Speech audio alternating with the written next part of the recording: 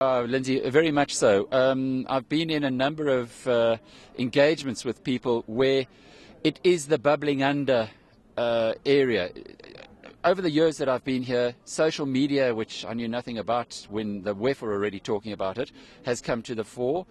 Climate change as well has been something that was discovered for the conversation, if you like, here long before it became ubiquitous, and now it's all about inequality. It's all about income distribution. So it is a major issue. But let's talk to someone who's a most unlikely person to be here on CNBC Africa, being a business channel. First of all, he's a prince from Belgium, and secondly, he runs a national park in the most unlikely place in the world, in the DRC.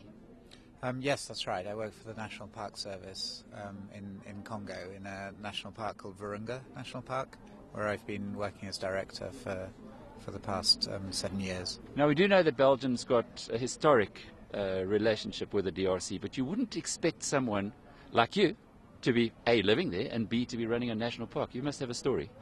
Well, my story has always been very much tied to the continent. I was born in North Africa. I grew up in Kenya.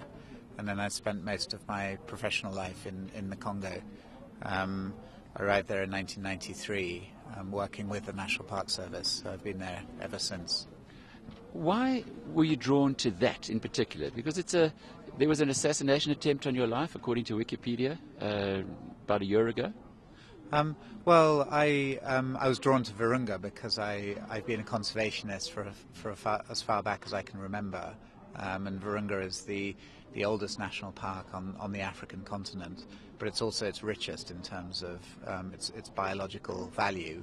It has more species of reptiles, mammals and birds than any other park in the world. And of course there are the mountain gorillas that are such an attraction. But what really kept me in Virunga for all those years is the incredible commitment of the Congolese, and particularly the Congolese rangers, who've been struggling to keep this park alive and have been very successful in doing so against incredible odds, and with facing such threats to the park, but also to their own security. But your security, they're part of the country. You have options, clearly. Why would people want to attack you in that way? Well, in 2008, I was appointed as their commanding officer, so I became part of I became a public servant in the Congolese administration, working for the Congolese government, and so I have to share the risks that they take. That's the decision you make when you join public service, when you become a serviceman, as it were. And of course, what happened to me has to be seen in context. 140 of our staff have been killed since the beginning of the war in 1996. Many more have been wounded. I was injured. I survived. The decision to stay is a decision you make when you sign up, and of course when the people who are working with you make that commitment, it's very motivating, and so you keep going. Do you get support by the people that you're meeting here in Davos? The story you're telling now is one that is not universally known, but amongst the elites that you would be bumping into here, do they hear your story and say, we'd like to help Virunga? Yes, I mean, we live in the real world, and Virunga has been drawn into a much wider context. It's been pulled into this terrible war that's been affecting eastern Congo, that has led to the death of over 6 million Congolese, and we're right at the center of that. Every war since 1996 has started either within the national park or immediately around it, and so we're drawn into one of the biggest regional conflicts in Africa, one of the most tragic wars since the Second World War. But also we're affected with these economic realities.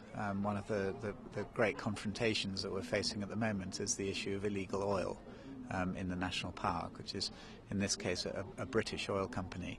And it's something that the law enforcement authorities that we are as a National Park Service have to confront, and it's extremely difficult, and we can't do it on our own.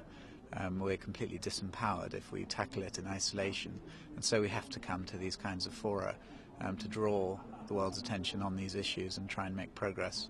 Do they get it, though? And I ask this in the context of the tragedy in Paris a couple of weeks ago at Charlie Hebdo, and the point you've just made now, that 140 of your people who are just trying to protect a game reserve have lost their lives in service, and pretty much no one knows about it. Well, of course, the world's attention is always drawn to Western capitals when tragedies happen there, and the horrors that are happening, in particular in Africa, are so often forgotten.